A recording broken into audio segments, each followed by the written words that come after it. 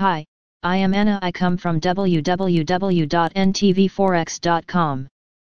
UK PM Johnson hoped to reopen higher coronavirus risk settings, but we are postponing. http ntvforex.com News ID 8B830B. 6 minutes ago. By Aaron Senghezer. British Prime Minister Boris Johnson said on Friday that they had hoped to reopen areas with higher coronavirus risk factors but decided to postpone it. Key takeaways. Guidance on returning to work remains unchanged.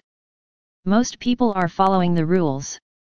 We must keep our discipline. There will be a greater police presence. Face covering rules will be extended.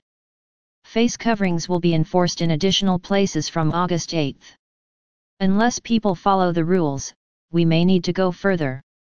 We plan for the worst but hope for the best. We must obey the rules to avoid a full national lockdown.